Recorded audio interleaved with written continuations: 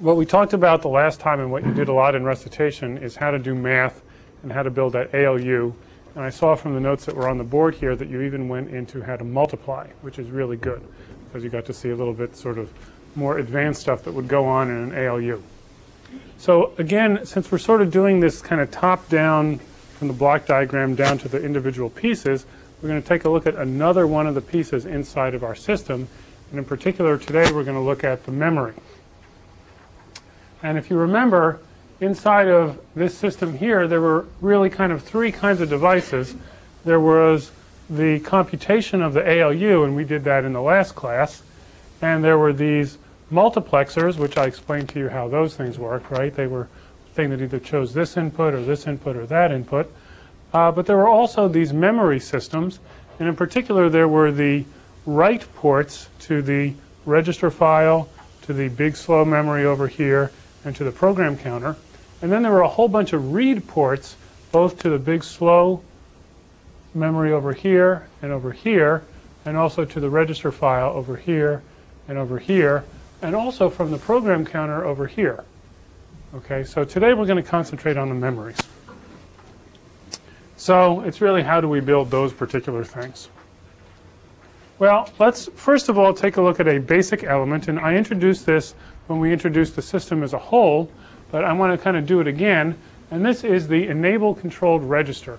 This is that thing that works just like the camera that we talked about before, where there is a shutter, that's the clock over here, that when you press, you have a rising edge going from 0 to 1 on the clock over here.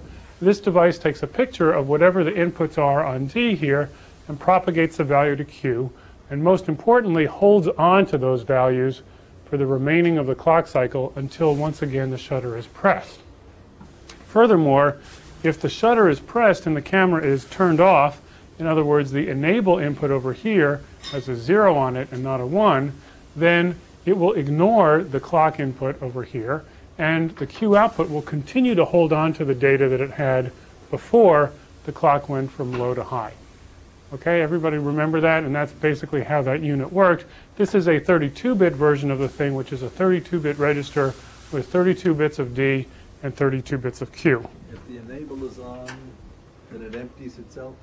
It's not that it empties itself, but that when the clock goes from low to high, a short time afterwards, Q takes on what D was when the clock went from low to high, and then Q holds on to whatever that was until the clock goes from low to high again when the enable is also on.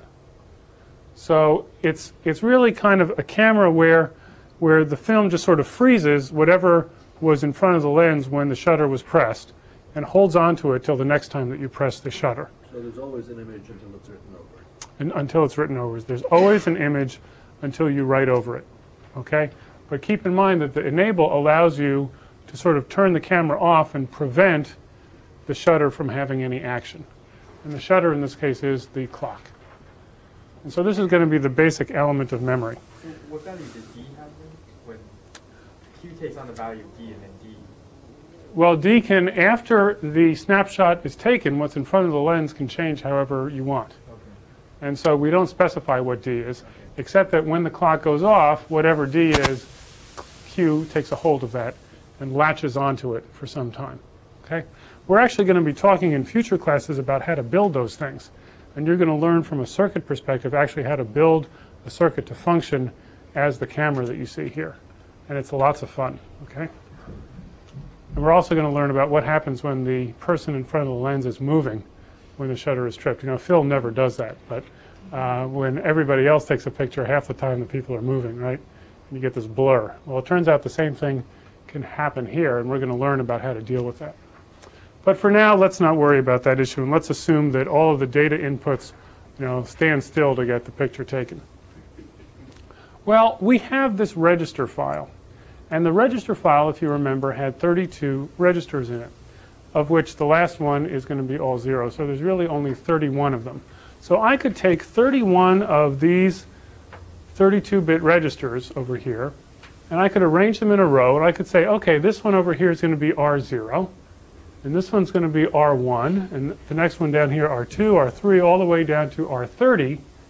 And if you remember, R30 and R29 and R28 were special ones that we're going to use for special purposes, like the stack pointer and the linkage pointer and stuff like that, basic frame pointer and the exception pointer. That doesn't matter. We still have 31 registers. And then this last funny one, which is all 0 all the time. And the question is, if we have these building blocks, each of which acts as a camera, so now we have 31 cameras arranged all in this column here, how do we build a system to select which one of those I want to read on any given cycle? Because again, I'll go back to the architecture here, and if you remember, the way that this worked here is that we had a 5-bit address that came in here on RA1, and that selected one of the 32 registers, right? And the results of whichever register it picked were supposed to come out here on RD1. And similarly, this was another port into the same register file that selected one of the same 32 registers that this thing here looked at, and whichever one it chose was supposed to come out here on RD2. And so the first question that comes to mind is, if I'm going to build this thing out of 32 units which look kind of like this thing down at the bottom, or excuse me, I should say kind of like the program counter here, where there's just a 32-bit number held in one thing, if I'm going to build it out of those, how do I choose which of the 32 gets read by any one of those read ports? And the answer is actually very simple, and you've already seen the part which allows you to do this. It's called a selector or a multiplexer. And into the control input of the selector come 5 bits. And they specify one of 32 possible combinations. And those combinations each stand for selecting as a data item to be steered to this output, RD1, one of the 32 possible registers. Okay, if you remember the selectors we used before to steer how the data moved one way or the other inside of the circuit, this is the same thing. If we wanted R0, we would put a 0 into here, and the selector would choose, we'd draw a red line between here and here, saying that we're going to choose the output of this guy up here, all 32 bits of it, to get steered down to here and come out. On the other hand, if we put a 1 into here, we're going to choose this one. A 2, we'll choose this one, 3, 4, 5, 6, 7, all the way down to register 30 down here. And if we choose register 31, which is the last one of all, what do we get? We don't get the output of one of these registers, we get the output of this wire, which we tie all 32 bits to 0. And thus we've built ourselves a read port for a 31 register file where the 32nd register is always read as 0. And so this is the method that we're going to use to create access to these different registers. Make sense? We're just going to use a selector to do the whole thing. And later on we're going to talk about how to build one of these. Okay, how do we add another port to this thing? Easy. Put in another selector. So over here on the right, we have the selector for RD2. And so into this input over here comes RA2, the second address that we're trying to look at. Notice that there's only one set of registers, but there are 2 different ports for accessing them, 2 different views looking into the register file, and we get to examine 2 different registers simultaneously, one being chosen as RA1 over here on the left, and another one being chosen as RA2 over here. And for instance, this one could be choosing R0 to get steered to the output here, while this one over here chooses R1 to be steered to the output here, and each one would get a different piece of data from different registers that are over here on the left. Is this clear? Are there any questions about the sort of trick that we're doing here? Yeah? Can you put in the same value in You absolutely can. There's nothing wrong with saying, I want to add the contents of R0 to the contents of R0 and put the result into, let's say, R1. Okay, it turns out you can also put the result into R0 as well, and we need to talk about what happens when things go around in a loop. But for now, let's not worry about that and just say, sure, there's nothing wrong with putting the same number in here as the same number in there, and you know that both of these selectors will select the same thing, and you'll get the same data out of both of them.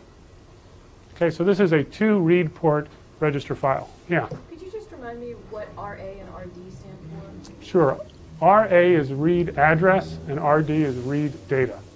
Okay, we're also going to have WA and WD for write address and write data. So that's how we read from these registers. Now, I haven't talked at all about how we get data into them yet. But guess what? There's some blank space on the left side of this picture.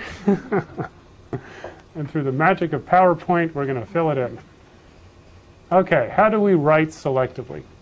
Now, obviously, if I wanted to do this the dumb way, I could hook all the Ds up to the same set of wires, and I could turn all the Es on, and in one swoop, when those clocks went off, I could write all of the registers at the same time.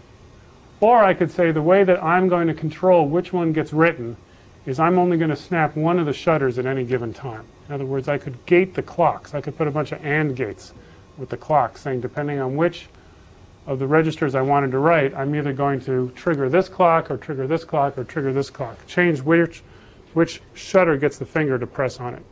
But it turns out, and we'll see reasons later for why this is true, that trying to gate clocks, trying to control which shutter is pressed, is actually very hard to do. And it's actually easier, and you get much more time to get the job done, to disable certain of the cameras and only enable one of them so that all the shutters are pressed at the same time, but only one of them works. And let's take a look at how that works. What we're going to do is we're going to take the data input of all of the registers, and we're going to hook them together in parallel. And we're going to call that the write data input to the register file, WD over here. So whenever we want to write the register file, we're going to give it 2 pieces of information. One is going to be what data we want to write in, and the other is which register we want to write it to. The data goes into WD over here, and the address, which of the 32 registers we want to write, is going to come in here into this place called WA for write address. And that's going to go into this thing. And this device over here looks just like this one over here, except this is a selector, and this is kind of the mirror image of that. And guess what this is called? This is called a decoder. Okay, and what it does is it decodes an input here, which is 5 bits wide, and it figures out which combination of 5 bits those are, of the 32 possible combinations there are. And if the combination is 0, it steers this signal over here up to 0, in the same way that if RA1 is 0, it steered the 0 over here all the way down to here. So it kind of works the same way, but backwards. Okay? It takes a small number of inputs and chooses amongst a larger number of outputs. And so it will steer this input, write enable register file, or WRF, to one of the enables on the registers. Now the question remains, what is going to be the E of all of the remaining ones? And what do you think the answer is? 0, right. So the way that these decoders work is that they set everything to 0 except for one of the outputs, and that output is set equal to whatever this data input is here. And in particular, this says whether or not the register file as a whole should do the write. And what that really means is, let's say we're writing to register number 0, and this wire is connected up to the 0 up here. It's saying, should register 0 pay attention to the data that comes in here when the clock goes off? And if WRF is 1, then the answer is yes. And if WRF is 0, then the answer is no. So it will not write something. Just 1 bit. It's just 1 bit, either 0 or 1. Okay, so that's the general idea. Hey, look at what happened to register number 31. If we choose to write register 31, all the rest of them are going to be 0. And register 31, this little wire is going to come out here and say, poor, pitiful me, no one's listening to me. And why is that?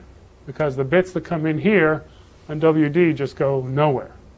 And so none of the registers is going to be turned on if we choose register 31 as the write address destination for where we're trying to write.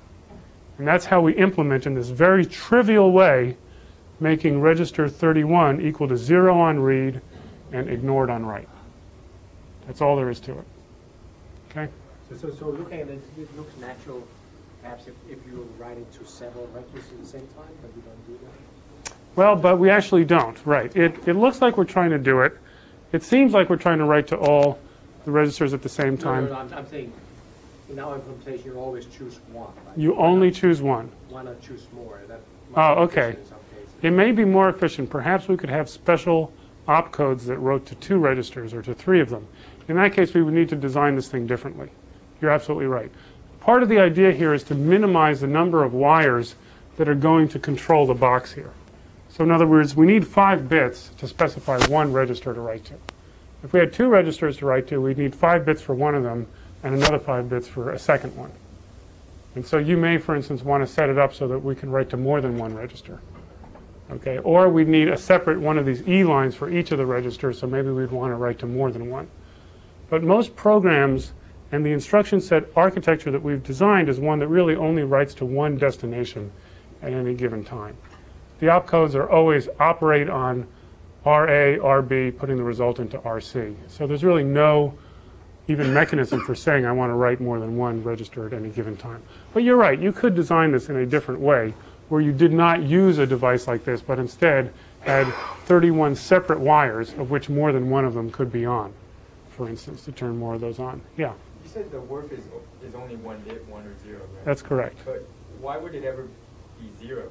Because then that would mean that even the address of it specified won't be enabled. That's absolutely right. But we did see some instructions in the, not the last class, but the one before. For instance, a store instruction or a load instruction where we did not want to write the register file. So sometimes we want the machine to do something that does not involve writing to a register at all.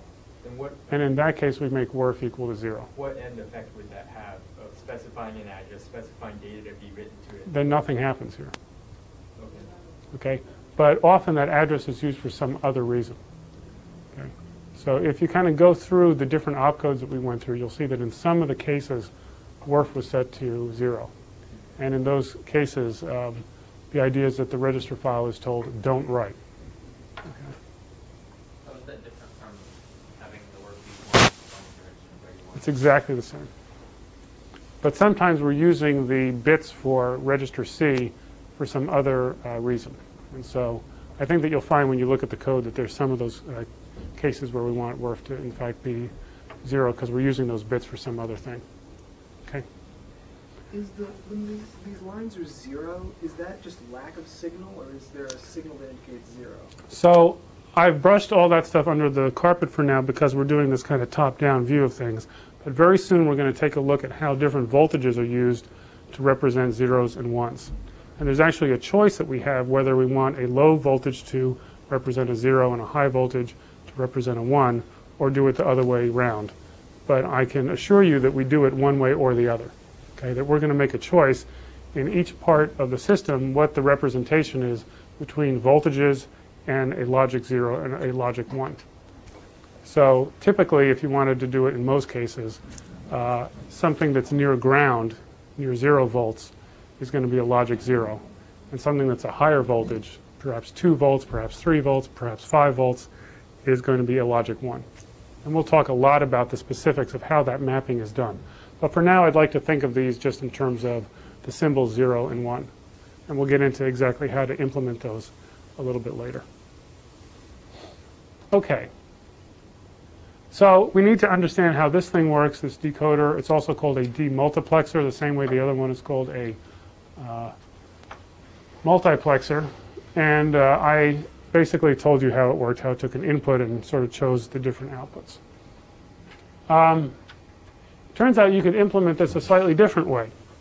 And there were computers like the, I know the PDP-11 did this, I think the VAX did this too.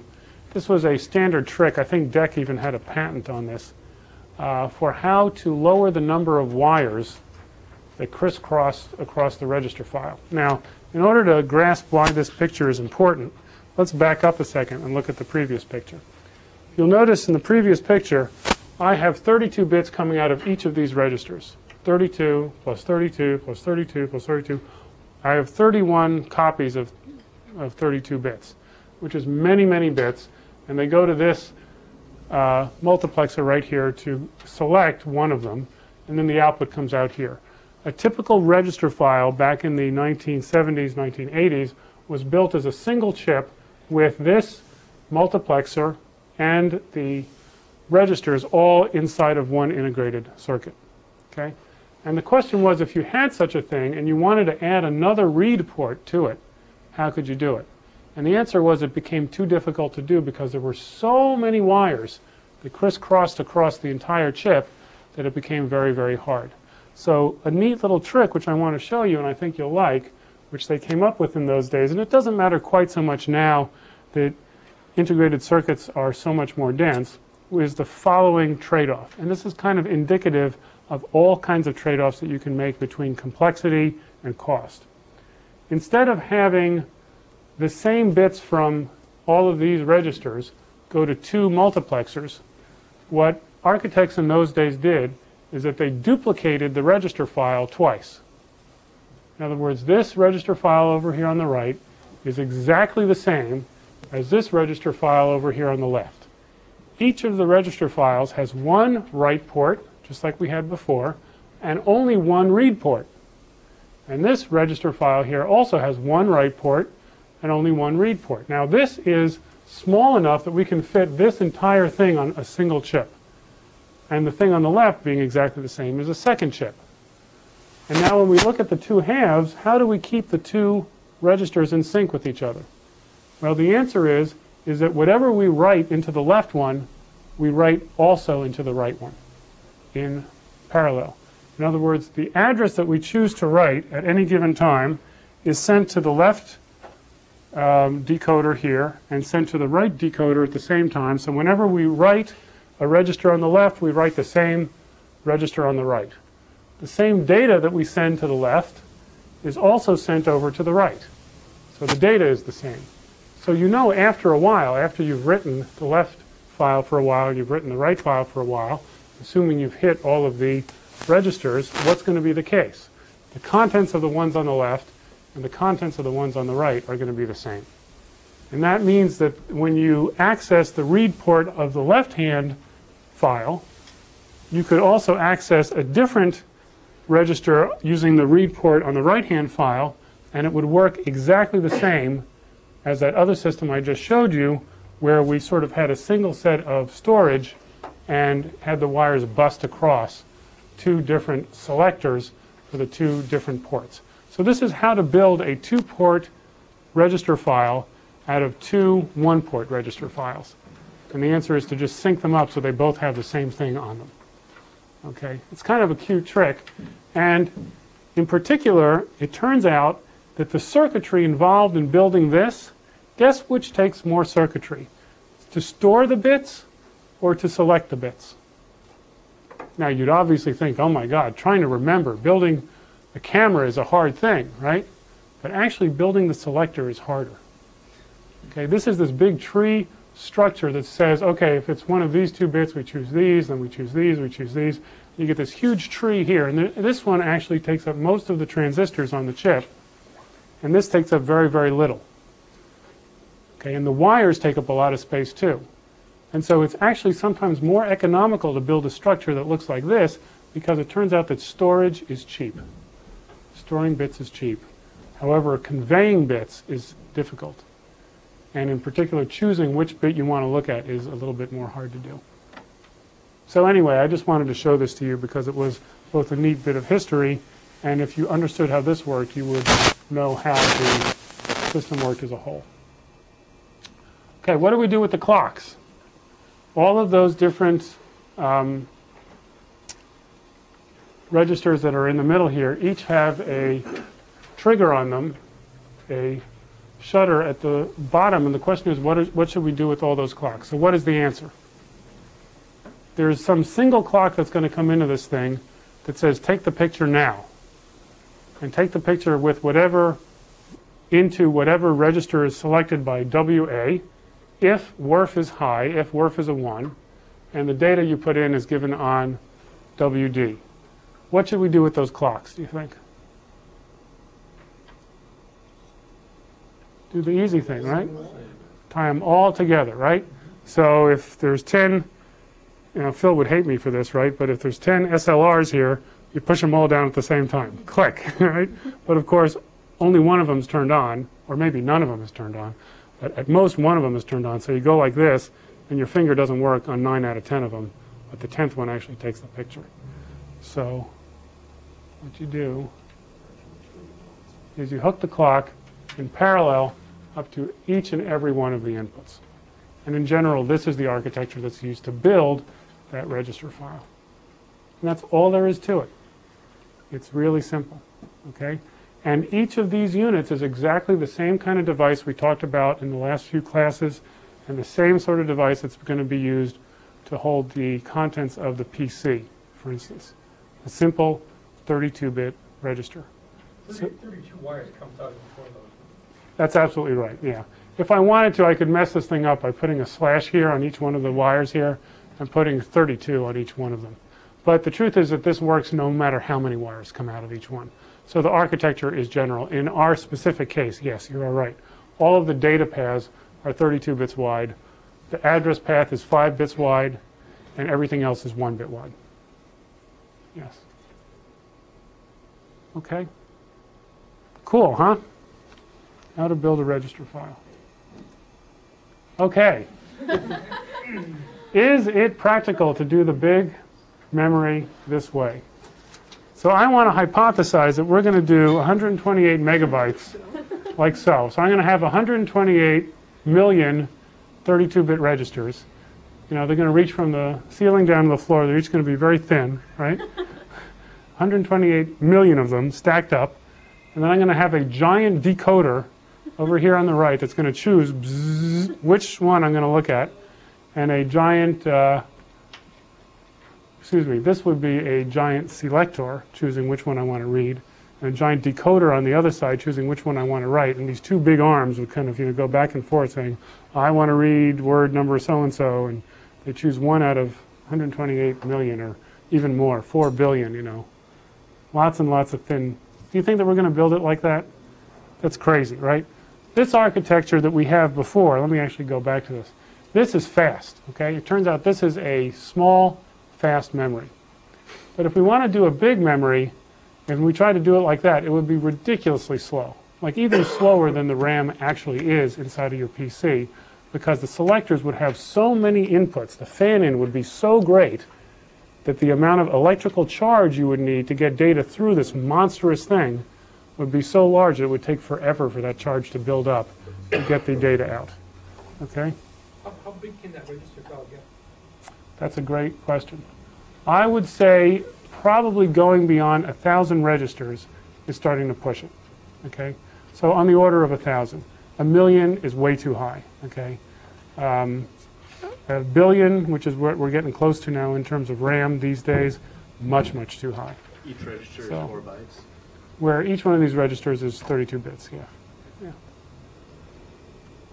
But there actually have been machines, and I was involved in the design of one, where there are thousands of registers in the register file. So, and it turns out that there's an advantage for doing that for certain things. Okay, so how do you build a big memory without making it so slow that it's not worth using at all? Well, first of all, you say to yourself, instead of this one-dimensional structure that I just showed you before, which was a stack of registers from the floor to the ceiling, let's at least have a two-dimensional structure. Because after all, chips, the integrated circuits that things are made out of, are two-dimensional in the first place. So let's lay out the bits like this, rather than just in a straight line, and at least get the square of whatever the sizes of the edges are. So if there are n squared bits inside of this picture here, we only need a structure that's n by n in order to generate them. Okay? And what we're going to do is we're going to store 1 bit at each one of these intersections. Now you say to me, but you want 32-bit words. Well, that's easy. I just have 32 of these chips, and I can do the job. Or you can think of this as a 3D stack that has 32 levels like this in it, that being the 32 bits. And each one of those levels has X and Y in order to choose which bit that you want. Okay? And modern RAMs, or random access memories, are built like this, where we use the nice fact that 2D allows us to take the square root of the number of bits that we're trying to do. Okay, so for instance, a megabyte would be, so let's say we had 1 meg. We wanted to build a 1 meg chip, right? 1 meg is 2 to the what? 2 to the 20, okay? Because 2 to the 10 equals 1024 equals 1, quote-unquote, k, okay? And so 2 to the 20 is 1 meg. 1 meg of anything, okay? And so what we're going to do to this thing is we're going to split it up into 2 halves, being a set of bits that's going to be 10 bits wide, like this, 20 bits wide because 2 to the 20, draw this like that, and another set of bits that's 10 bits wide. And so this will then go to a structure which is square, and we'll have 10 bits here, 10 bits here, so we'll have 1,024 rows and 1,024 columns. And that's reasonable to build. Okay? So, that's how we're going to build big, slow RAMs. And then the question is, what are we going to do inside of each one of the cells? Because even though we're in 2D, if we have millions of cells, it's important that the amount of storage that we have there, the circuitry we devote to storing a bit there, is as minimum as possible. Because if it's not, then it's going to drastically cut down on the amount of storage that we can have. And so what I'm going to do now is I'm going to go a little bit into physics. And again, if you don't quite get this because you haven't had it before, it's okay. Yeah? Are we using selectors on each axis there? Let me make that a little more clear. I think on the previous one, I used a square at the bottom, which wasn't quite so nice. Here's what I'm going to do. I'm going to use a decoder over here. Okay, I'm not drawing this quite right here. Let me draw this right. 10 bits go in here, and I have a 1, 2, I'm going to put a logic 1 in there, and that's going to choose one of the rows. Okay? And then all of the columns are going to come down like this. And what I'll do is I will have a selector down at the bottom. And I'll take my 10 bits and I'll put those into there. And that will choose one of the 1,000 different columns, and out will pop the bit that I want. The bit that I love, okay? So these 10 bits will be used to choose the row. And once we energize the row, the 1,000 bits that are on that row will come down. And then we'll choose which column we want, and that'll get us 1 bit. And there are 2 to the 10th times 2 to the 10th or 2 to the 20th different possibilities of choosing a particular bit out of this matrix here. And if I take this and replicate it 32 times like so, and have all of them do the same thing, they're all going to kind of go up like this, and they're all going to go across like this in step with each other. Whichever particular place in X and Y I choose here will be the same place along all 32 planes, then I'll get 32 bits out of storage from this 1 mega word system that I have. What does the 1 correspond to there on the left side of your The 1 says this is the one that I'm going to choose. So this is a 1, and all the other ones are going to be 0. If you remember, it's not a wire coming in with a value 1. it actually is. It is a constant 1. If it was a voltage, I would say I pull this voltage up to a positive voltage all of the time. It's the constant 1. Okay, so that's like a read enable. Exactly. Okay, but we'll talk about exactly what this thing does. And this is going to be a little bit of a hint into the circuitry that's going to be involved into storing each one of these bits. And Okay, yeah. 2 to the 10th value, or 2 to the 16th, in our case, value selector is not prohibitive. 2 to the 16th is getting there, but it's not that bad. Okay, 2 to the 16th is a little bit bigger than what we can do now. But what is the largest size of a DRAM chip now? 16 or 32 megabits, or 64 megabits, or 128? So it's getting up there. Okay, it's not quite at 4 gigabits, but it's getting towards there. And so in another 5 or 10 years, it'll be 16. That's how many memory. Because we have 2 to the 32 different places that we can access. So if I wanted to implement the entire big slow memory with 32 of these planes, each one would have to be 2 to the 16th by 2 to the 16th large. Okay? Now, we're going to learn in the last third of the course that we're not actually going to do that. In other words, the computer will be set up so we could fill it up with that much RAM, but we're actually going to fill it up with less. And we're going to show... we'd have a series of chips that would each pull out a couple bits Right. to get our 32-bit total. We could do that, or we could actually leave big holes, and I'll show you a way of faking the fact that we don't actually have all the RAM that we thought we had. Okay? But that's towards the end of the course, so let's not do that now. Okay? But in general, what I wanted to show was that using a two-dimensional structure, it makes it easier to store lots of bits.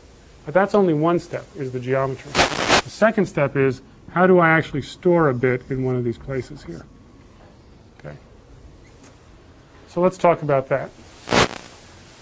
The way that we're going to do it is with two devices, and I alluded to one of them yesterday when we had fun talking about how to build a light switch that you can work at the bottom and the top of the stairs. So the first element we're going to use is a switch, just like the light switch you have in your home. And the second element that we're going to use is going to be something called a capacitor. Now, how many people here have not heard of that and don't know what one is? And it's okay.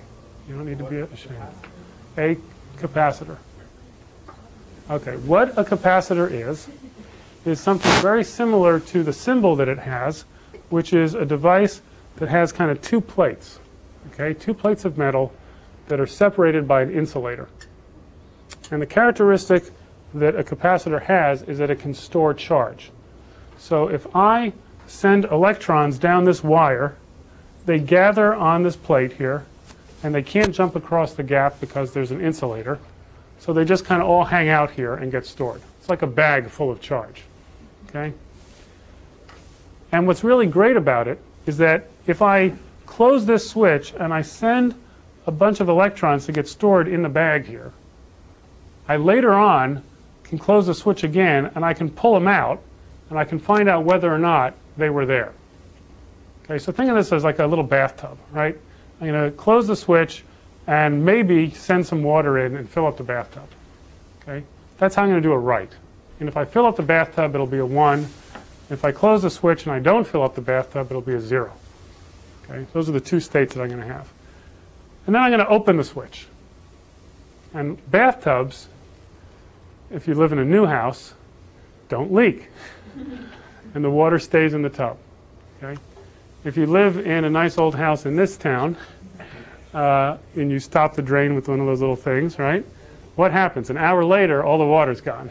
Why? Because it slowly dripped by all the leaks that there were in the stopper. And in fact, the capacitors that these memories are made out of work exactly the same way. The insulation is not perfect, and it leaks. It doesn't leak so bad that you can't store anything there at all, but it leaks bad enough that after a 1,000th of a second, get this, a millisecond, you can still trust that the water's there, but much past that, you can't trust it. Okay?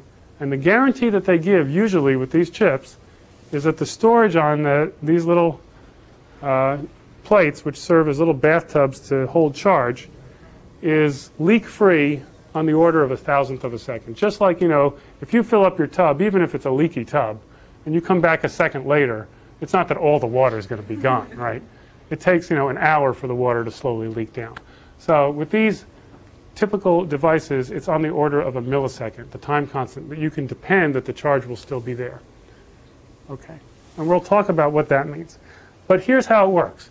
The row wire, okay, this is actually called RAS, Row Address Select, is going to be used to close the switch and to let water from the column either into here or out of here, to either fill up the tub or to drain the tub. And then the switch will be opened because the row address selector will be turned to 0. The switch will be opened, and then we're going to hold on to that stuff. So in the time between when we write it, which was when the switch was closed, and when we're going to use it in the future, we're going to leave the switch open because we're going to be busy writing other things in here, and we don't want to sort of screw this one up. Then sometime in the future we'll want to read it, we'll close this switch again, and then we'll sort of suck all of the charge out of here and we'll measure how much we got. Okay, that's the way that you do it. You take a pail, you fill up the bathtub, you take all the water in the bathtub, you put it in the pail, and you hold the pail up to the light. Did I get water or didn't I get water? Okay? That's actually how it works. But if too much time has passed, you're dead. Okay? And that's the reason that if I suddenly disconnect the power from my laptop and hook the power back up, that the laptop doesn't come back to life exactly where it left off, unless I write a bunch of special software to take everything in the memory and write it out to non-volatile storage, which is the disk, which stores things a totally different way. I can't trust the DRAM, the dynamic RAM, in the machine to hold on to this charge. And in fact, this is called DRAM, the D of dynamic random access memory. The D means that it is dynamic, meaning that I cannot depend on it statically to hold charge. Now, how do I actually deal with the fact that it's leaking all the time? What if I actually wanted to use my bathtub as storage? Well, what I'd do is that every minute or so, I'd go in there, and I'd look down there and look at the water, okay? And I'd say, well, is the water low or high? Well, it's probably not all the way high because it's leaked out a little bit, but it's probably more than half high, right? So if the water's more than half high, I'll open the faucet, and I'll fill it up all the way to the brim, and then I'll turn the faucet off again. And I'll go away for a minute, and I'll come back a minute later, and I'll look again. Is it more than half high? Well, yeah, okay, I'll fill it up to the brim, turn it off. So I will refresh the storage in the bathtub by reading it, checking to see whether it's a 1 or a 0, is it high or is it low, and writing it back. And the key is that when I write it back, I will write it back with better quality than I was willing to accept when I read it. When I read it, I was willing to accept it as a 1 if it was more than half high. When I write it, I will write it with better quality in that I will fill it up all the way to guard against the fact that it may leak down a little bit. So typically the charge inside of one of these capacitors, if it's being maintained at a high, kind of looks like this. So here's where we fill it up to, and then it leaks down. Fill it up, it leaks down. And here's the threshold that we use to determine is it a 1 or a 0. Now, if we're lazy, this will leak down past the threshold, and we won't know whether it was a 1 or a 0. But if every so often we go over to that thing and say, oh, let me check to see whether you're high or low, and then I'll write back with higher quality than I was willing to accept when I read, and you write back, this is a nice, strong, high voltage, then I'm okay. And it turns out that every computer, including this laptop here, checks this thing of every bit in the entire system every millisecond, every thousandth of a second. Every bit in the system is being read, restored, in other words, checked whether it's high or low, and being restored back, written back at a higher value. Okay? So that's a pretty cool thing. And it turns out that there are special mechanisms inside of the circuits themselves, so the microprocessor doesn't have to go through and read all the millions of bits that are out there. It can actually send a signal to the chip which can massively, en masse, take a whole row of these bits, read them, don't do this thing of choosing one of them, restore them all, and write them all back. So it writes back, in this case, 1,000 at a time. It reads 1,000, restores 1,000, and writes back 1,000. And so all you need to make sure is that you go around and around here at least one circle every thousandth of a second, which is actually pretty easy to do. And in fact, there are even some chips now where all the logic for doing that is built into the memory circuit. And from the external world, you can't see that go on at all. Except on the inside, it's going around and around and around, checking the bathtubs, filling them up, checking them, filling them up, all the time. And that's, in fact, what's going on inside the chips on the inside of that thing, which is a pretty cool thing. So, minimum circuitry. What's that? What's that type of RAM? Oh, geez. I think it may be called hidden refresh or automatic refresh, or on-chip refresh. Still SD-RAM. It is still DRAM. The S of SDRAM, S is for synchronous, and that refers to some fancier circuits, which we're actually going to go into, that talk about a slightly different structure for here. Okay? Turns out that instead of doing this, which only grabs 1 bit at a time, if you want 1,000 bits, you can get out the 1,000 much faster by doing one transfer, and then in assembly line fashion, like we talked about the last time, you get zip, and you get them all out. And so that's why SDRAM is so much faster than plain DRAM, which is the way that this thing works. But for now, let's just talk about DRAM. And for now, the key is to understand that at minimum, what storage is in a computer is some kind of device to store charge. Okay? And pretty soon, I'm going to get into physics with you, and I'm going to tell you it's not even the charge that is the fundamental thing. It's energy. Okay? And don't worry, this isn't going to turn into some new age course. Okay? This is real energy. This is like, physics, E squared, E energy, right? Okay? And so in the bathtub, what's the potential energy of the water sitting in the bathtub? Or actually, if you want to get really fancy, it's the negative of the entropy of the fact that the water is in the tub and not out on the floor. Okay? So the maximum amount of randomness that can happen when you have kids like me, this happens quite often, because there's water all over the place, right? Okay, and the water's not neither, both in the bathtub and outside, and you really can't tell. What this thing is doing is saying by specifically placing electric charge on this plate on the top, okay, we're basically storing some energy. Those of you who had physics know that the amount of energy stored on a plate like that is 1/2 CV squared, where C is the amount of capacitance, V is the voltage, and it's 1/2 CV squared. The formula doesn't actually matter. What does make a difference is that what we're detecting is whether there's energy stored on this plate here. And the way that we're going to do it is we're going to close the plate, and if we want to write a 1, we'll pump energy in. If we want to write a 0, we'll suck any energy that might be there out. And we'll make sure that that's out. And we're actually going to pump it in and out on this wire here, and we're going to choose whether or not to do it on this wire here. And if we want to read whether or not there's a 0 or a 1, it turns out that reading that is a destructive thing. In other words, we're going to close this switch, and we're going to suck all the energy out that we can, and we're going to measure how much we got. And in the process of doing that, we will have erased the bit. But that's okay, because we remembered what it was, and after all, we have to write it back anyway. So then we'll restore it to either a lot of energy or no energy, and we'll go whoosh and write it back here. So every time we read a bit from something like this, we actually write it back also. And furthermore, every thousandth of a second, if we haven't done it, we read and write just to keep it refreshed and up to date and either high or low. Two questions for you. The first is, I don't know that much about electricity, but I'm thinking about the electricity flowing out as water would flow in a river. And if water's flowing from farther away, the level of the water is going to be more dissipated. Absolutely right. The longer it flows. So if the electricity were to flow like that, we would have to have a higher original voltage to get our minimum half voltage if we're going twice the distance, for example. I totally get what you're saying. You're worried that the wires here may be thin and long, like a river, kind of going a long distance, and it's not a very wide river.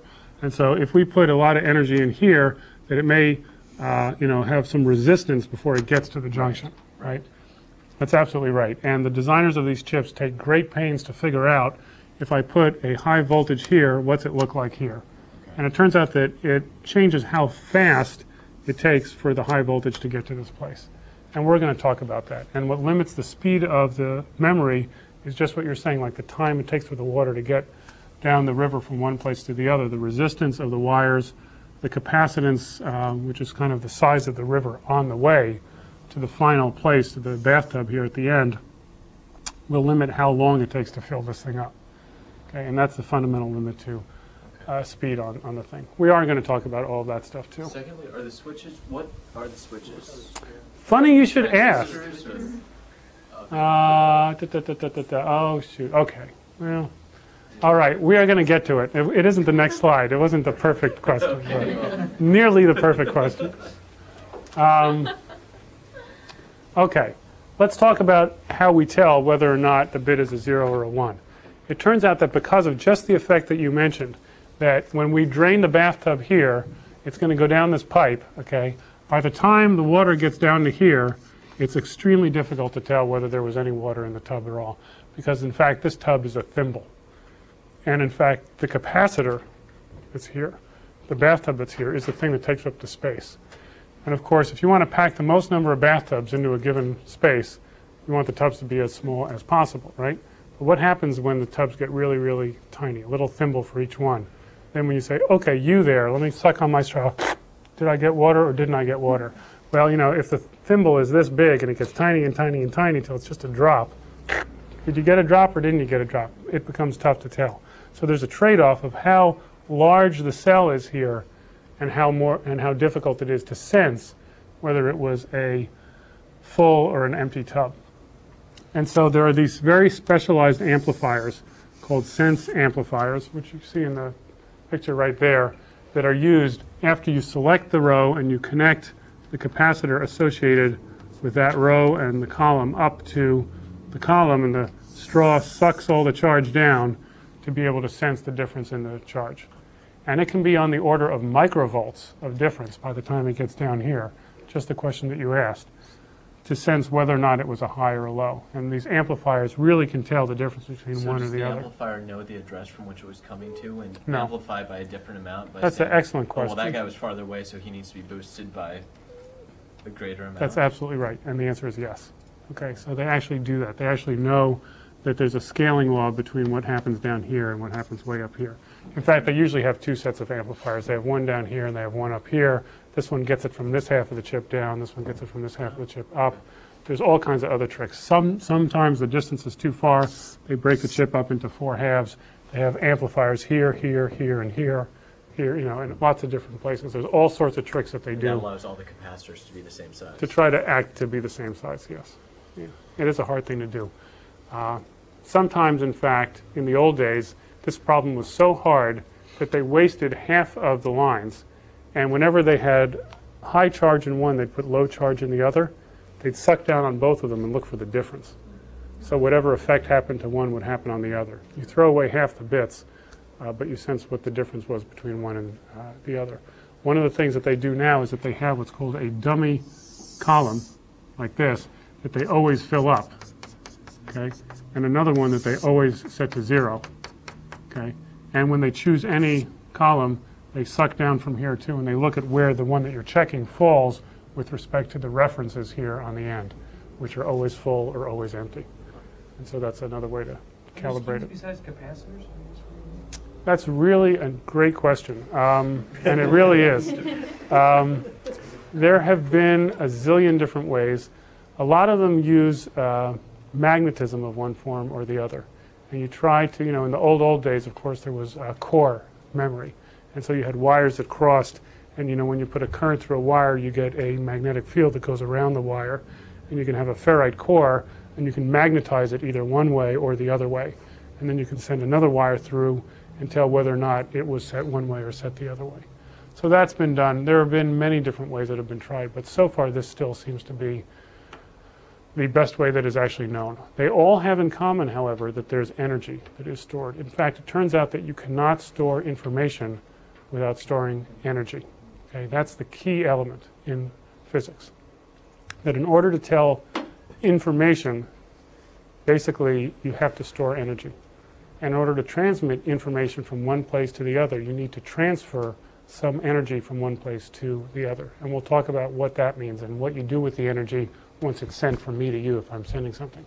When I'm talking to you, I'm making the air move. And lo and behold, the air moves and it moves towards you. And that is energy. There's actually real power in microwatts going from my mouth to your ears. And then your ears shake. Okay? And if this room had perfect flat walls, the energy would have nowhere to go, and it would keep bouncing around and around and around like echoes. And pretty soon the whole room would fill up with echoes, and we wouldn't be able to hear each other. But luckily, you're all wearing these soft clothes, so when I send the energy to you, pretty soon it gets dissipated as heat within all those clothes. So it's all hot air, right? So but anyway, you'll find as we go on that energy is the key to this whole thing. I Yeah. can't remember why a capacitor works. Why isn't it just like permanently okay. open switch? Right. Well, actually, an open switch is also the same thing like that, too.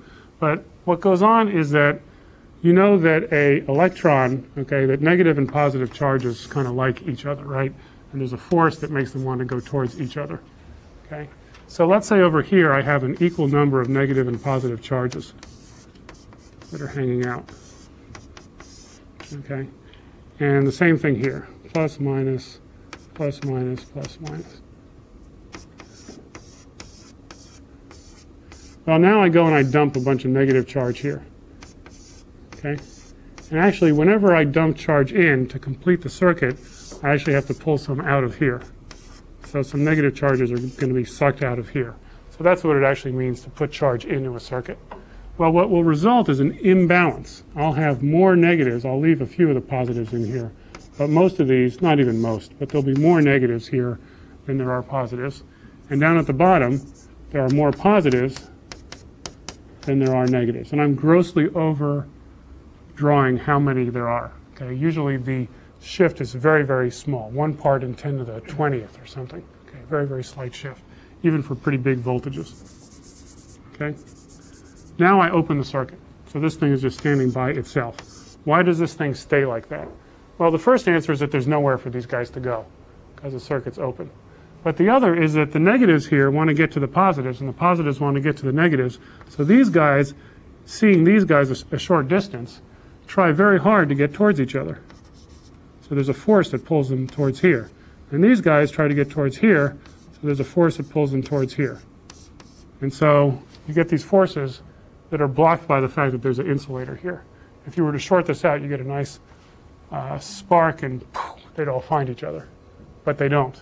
And so you can now measure the voltage here, and you'll find that this is negative and this is positive. And there's an actual voltage on this thing. And I can take this and I can put it in a piece of glass, which is an insulator, and I can walk around all day with it, and it'll hold the charge. And then I can come back and then measure the voltage again, or I can suck all the charge out of it by connecting the two ends, okay, or maybe dumping the charge into some other circuit, which is that sense amplifier, and seeing whether or not there was charge. Or I could polarize it the other way, put the positives here and the negatives here. But anyway, that's how it basically works. They're trying to get to each other over the plates. Yeah, Yeah. the mechanical dual is a spring. So it's like That's absolutely right, yeah. compress the spring and store the energy. Absolutely right. Absolutely right. So I could have a spring and squeeze it and then hold it, or I could have a bottle of air and pressurize it, right, and then cork the top and walk around the bottle of air. And that could be a 1, and a depressurized bottle of air could be a 0. In both cases, though, in all the cases, in every case there could possibly be, I must do work to create the energy that's stored in this thing. And then I can run around and have it, and then I can let the energy go and tell whether or not there was energy there. So that's kind of the key element in all this stuff. How do you put, with the insulator there, Yeah? how do you put the charge in? So that's why you need the switch. And we're going to talk about how to build that. And There's still the insulator between the road, between the charge. oh, sure, but there are two paths here, right?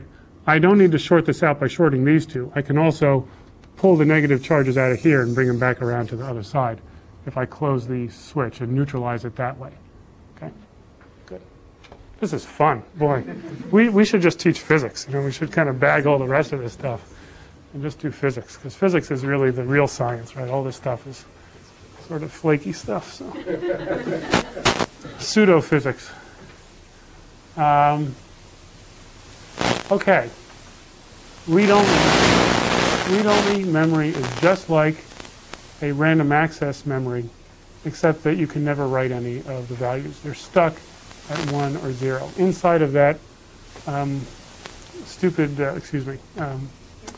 the beautiful old Commodore 64 that's over there, which I used to play with too when I was a kid, are memory cartridges called ROMs, okay?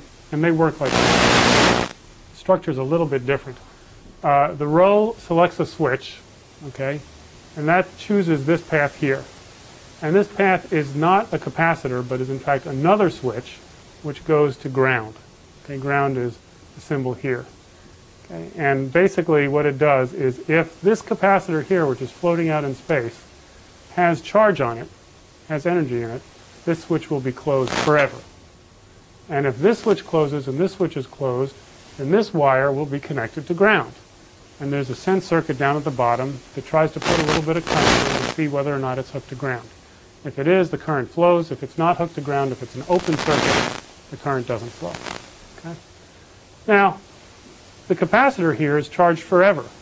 Okay? It's, in fact, 2 pieces of semiconductor inside of glass. of silicon dioxide. Totally isolated, okay? So there's a piece of semiconductor which can conduct electricity a little bit, and another piece like this down at the bottom. And this piece is totally enclosed in 3D in glass. It's actually grown on the circuit like that. And it either has charge or it doesn't have charge. And glass is an excellent, excellent insulator. In fact, it's so pure here that this charge will last for 20 years. That's how good the bathtub is. And why is this bathtub so good? Because it doesn't have a drain. Okay, there's no way to get the charge on and off of here. That's how a ROM works. Okay, and why a ROM, the cartridge you plug into your Game Boy, right? How the heck does that thing hold on to what it knows? Well, it turns out that there's two kinds. One's called a mask ROM, where they actually manufacture it. Some of them will have the switch closed, and some of them will just have the switch open. But the more common one is this thing called a EEPROM, Erasable Programmable Read-Only Memory. And it works like this. The capacitor is like this, except that there's no switch hooked up to here. Okay, this store, and because there's no switch, the switch can't leak. And because it doesn't leak, you don't need to refresh it, and the charge lasts for 20 years, and even more in the case of that thing, at least 20 years. If you get it real hot, it lasts for less. So how do you store energy in here to begin with? Well, it turns out the glass is an amazing thing. It has a characteristic of two things. First of all, you put another plate on here of semiconductor. So this is really 3 plates, like so. And even though there's glass here, if you put enough voltage on this guy, like 20 volts, most of these things run at 5 volts, but if you put 20 volts, due to a process in physics called tunneling, some of the electrons here are so hot to get to the other side that they will squirm their way through the insulator and get to it anyway. Okay? But you need a lot of volts here. And ordinarily, when you walk around with a chip like that, you don't have 20 volts to get to the other side. So the chip will last for 20 years if you don't put high voltage on it. But if you put this EEPROM inside of a EEPROM programmer, which has 20 volts on it, it can still read or write, store or take away charge from this guy in the middle. And as soon as you take away the 20 volts, it lasts forever. Okay, the guy who thought of this was a wonderful guy. I think he was at Bell Labs, and no one believed him that he could do it, and he actually could. Anyway, that's one way to do it, and it turns out that another way to do it is if you shine ultraviolet light through here.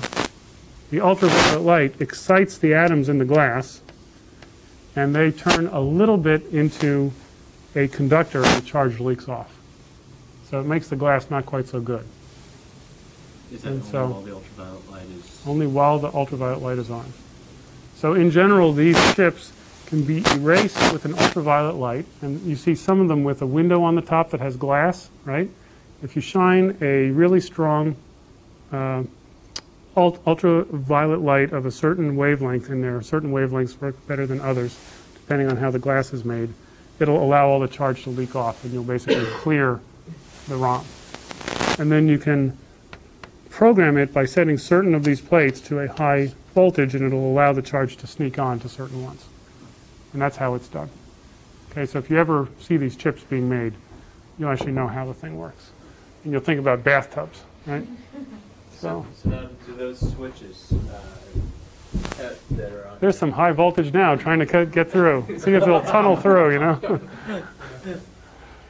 I'm sorry. Do those switches ever change? It sounds like you're saying that it's the orientation of the switches that determine the memory, because That's absolutely right. capacitor's always set. Right. Right. So if the capacitor here is high, the switch is closed, and if the capacitor is low, then the switch is open. And what is the switch? Here's the switch. Here's the answer to your first question. That excellent question you asked. What is a switch? The switch is this thing called a field effect transistor. Okay, and we're going to talk a little bit about how this works, but we won't get too deep. And this device on the left, which I've drawn as a switch, which is controlled by a wire here, which allows the switch to turn on and off, is in fact this device right over here, which is a gate. That's what this thing is called here. And this thing, one is called the source and the other one is called the drain. And the idea is that electric current is trying to get through this thing and this is a gate that says whether or not it gets to go. In the same way that this is a switch, the electric current is trying to get through this path here, and whether or not the switch is closed depends on whether the gate is high or low. And that's how these things work. Now let me draw you, I don't know. How does the diagram on the right work? Okay, so let me actually draw that out a little bit. And we're going to be doing quite a bit of this. And I'll use color, but I'll make it clear also, okay?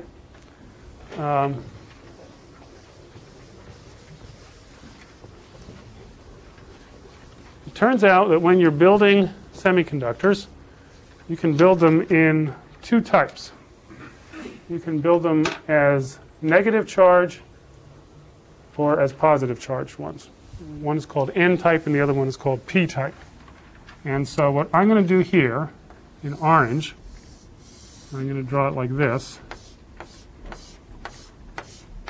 is I'm going to say that this is P-type semiconductor. It's also, you just put a P there. And what that means is that inside of here there are positive charges that are free to move around. Okay, free to go back and forth. And I'm also going to draw another type over here. And I'll draw it like this.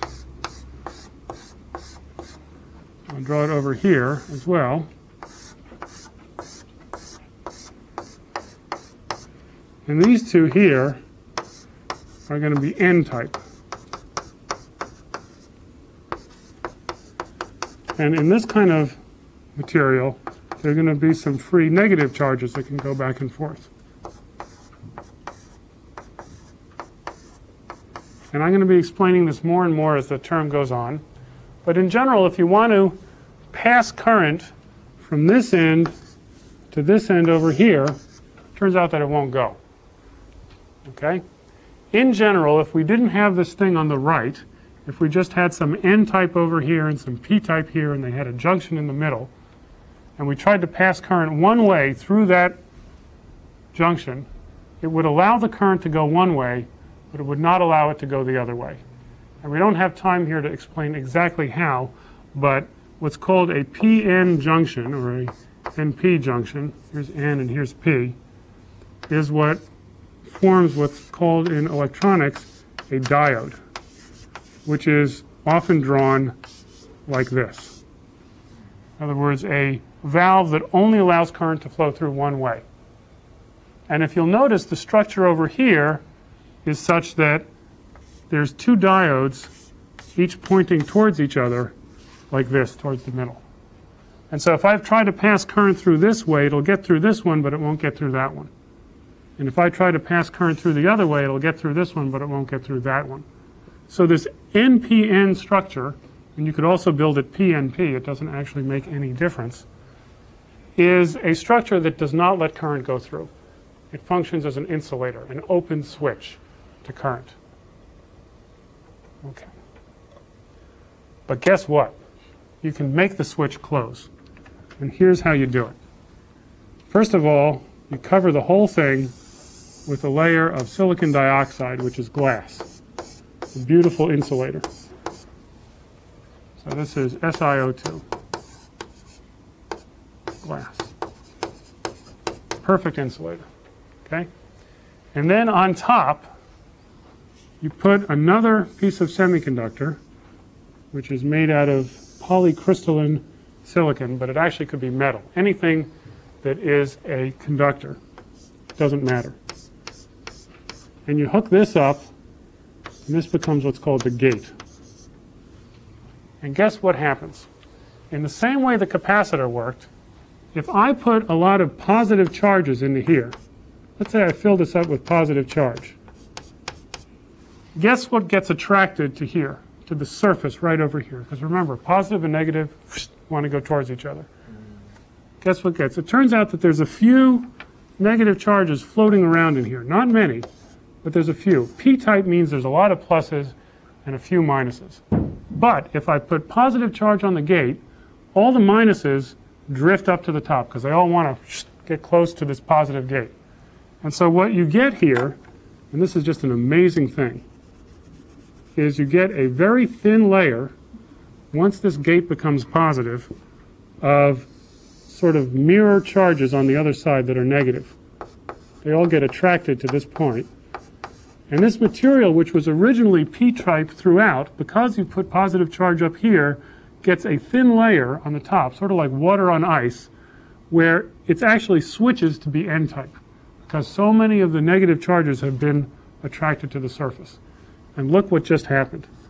Suddenly, I have a clear path across this NPN junction. That's all n-type. And n-type works just fine.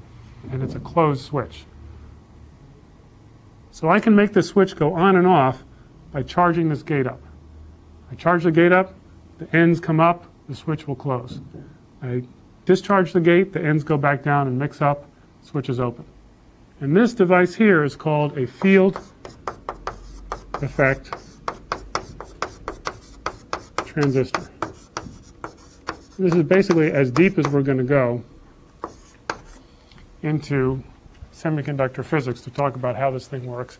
And the symbol for it is that. Okay, where that exactly corresponds to the 3 terminals that I've drawn here.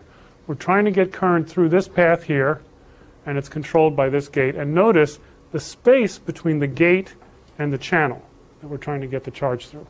And that space is where the insulator is, and that's to indicate that I charge and discharge there, but this gate doesn't really physically interact with any of the circuit down here. It only opens and closes the gate. Just like a person that opens and closes the gate but doesn't interact with the people that flow through. Okay? How large a charge would you have to have? You can have, let me get it exactly right. It's in picocoulombs, so of that order. Very, very small. And the devices here are fractions of a micron on a side. Okay, that's how tiny they are. Very, very small. What did you say the material of the p-type and n-type? These are both silicon, Si, except that they're doped a little bit. So silicon by itself is neither N nor P. Okay. And if you add a dopant to it, you can switch it from one to the other. Okay. And so arsenic is a dopant. There's a phosphorus, gallium, thanks. And so you can change it from one to the other. But anyway, there's a whole bunch that you could learn about that, but there's no way I can teach architecture in 3 weeks and also do this stuff. So, okay, but this is basically the field effect transistor, and it's what we're going to use for this switch. Alrighty. The switch is going to work like this. If we put a high voltage over here, we get a short circuit. If we put a low voltage over here, we get an open circuit. Now, it turns out that there's an exact dual to this where you switch around the P's and the N's, and if you think about it, what's necessary in order to close the gate, where it was a positive charge in this case, is actually a negative charge in the other case. And so we can, in fact, build the complement devices. And the way we show that is with a little bubble over here, which is the sort of logic drawing symbol for an inverse. And this is called a P-channel FET as opposed to an N-channel FET. And as opposed to the other one, which was closed when the input was high, this one will be closed when the input is low. So the circuit will be one that has the opposite action with respect to the gate. Gate is low, switch is closed, gate is high, switch is open. And this is basically as deep as we're going to get, and then everything else we're going to build out of these parts. Okay? All right, onward. How do we implement multiple ports in this kind of memory system? Well, we need 2 read ports and 1 write port. But actually, we don't really need to do something as complicated as that. What we really need is 1 port that can do either reading or writing, and another port that does reading. And the reason for that is that loads and stores do not happen at the same time. With the register file, this is the big, slow memory. The register file, we were reading from 2 places and writing to a 3rd one all at the same time. But remember, the interactions with the memory are serialized by the fact that the big memory is accessed for only 2 reasons. One is to get what the PC points to and fetch the opcode. That's what you need the read port for. The other is to do load and store, which is what you need the other port, which sometimes does a read and sometimes does a write. Furthermore, we notice that load and store don't really happen that often. The whole idea of our machine is that we're going to do most of our work with the register file, and only once in a while we're going to do load and store. So what that means is that most of the time we don't even need this second read-write port into the system. And so what we're going to do for now, and we'll talk about how to perhaps improve the system afterwards, is we're only going to use one port. We're only going to use a one-port memory. And that one port is going to be to read what the PC points to. What is the instruction that we want to do? And if it ever happens that we need to do a load and a store, what we're going to do, instead of trying to build a memory with 2 ports on it, or God forbid 3 ports on it, and have the expense of these 3 expensive ports all the time, when we're really only using one most of the time, is if we ever need to do a load and store, we're going to hiccup. We're going to say, well, wait a minute. We're trying to do a load or a store. Don't fetch a new instruction to do. Instead, stall. And wait for the next cycle and insert an extra hiccup. And during that middle cycle of stall, use the one port that we used to use for doing reads and use it to execute the load or the store. In other words, we're only going to have a single read-write port to the main memory. Most of the time it's going to be used for doing reads, for reading the instruction to be done. Occasionally when the instruction is a load or a store, after the instruction to read, after we do the read to find out what the instruction is, we'll stop, we'll do the load or the store in an extra cycle, and then we'll pick up from where we left off. Okay? So the answer to this question is we will not implement multiple ports in the big memory because it's just too hard. We'll just have a single port. And in general, this is true because you saw the amount of hair we had to go to with the register file, right?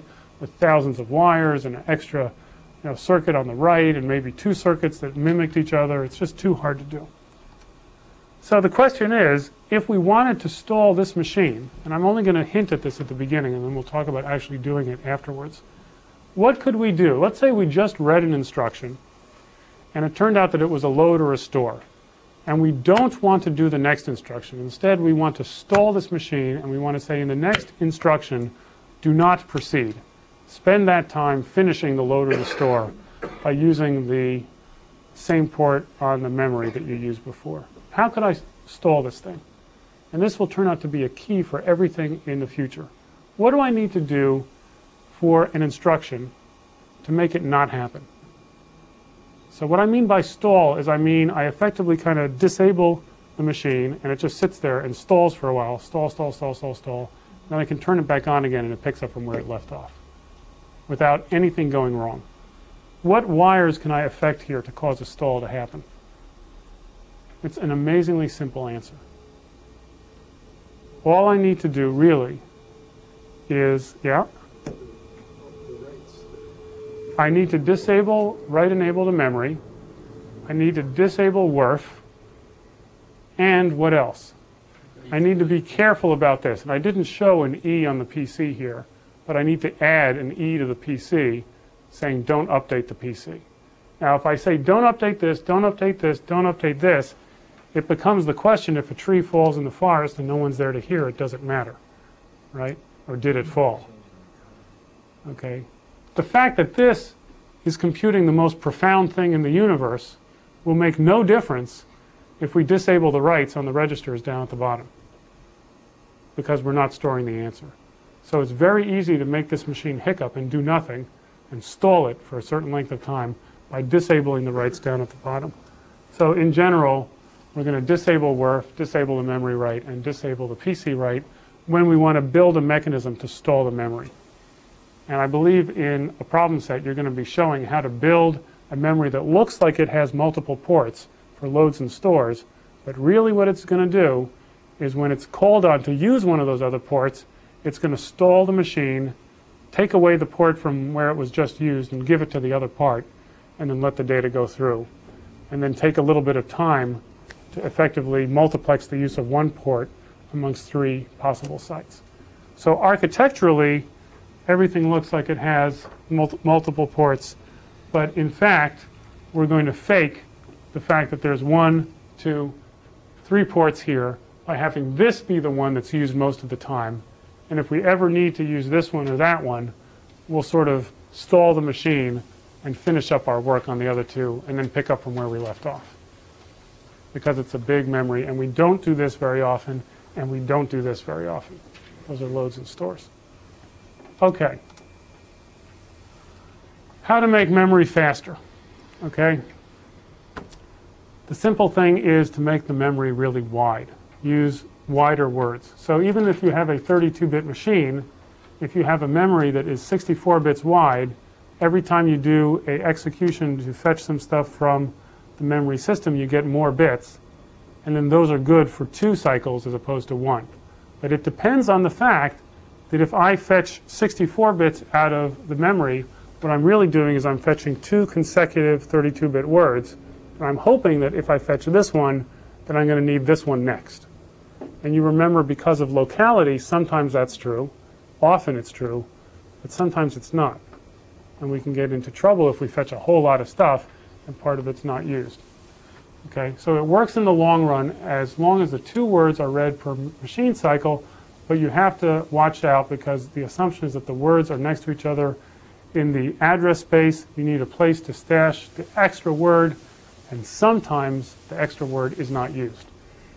So again, the problem with pulling off, if you go to the Library of Congress and instead of taking out 1 book, you say, I work in law, so I'm going to bring home the whole shelf worth of law books, right? Well, that's fine. You go and you huff and you puff, and you bring home the whole shelf of law books, and you find that you only need 3 out of the 12 that you brought home, right? So was it really worth doing that, even though you got to do it all at once as opposed to making 3 trips? It's a trade-off, and you need to decide how wide of a word you actually want to get until it becomes clear that you're taking home things that you don't actually need. And so anyway, that's one of the issues, and that determines how long, how many bits wide the memories are that you tend to see. Okay, I believe that's it for today. Summary, what did we learn? How to implement the registers in the big RAM. Multi-port big memories are not easy, so in fact we're going to fake it out with sequential access with extra logic. Wide access, some sort of a cache, the bookshelf to store the extra words that you bring home, and logic. And in recitation, you're going to go over what you did in lecture today.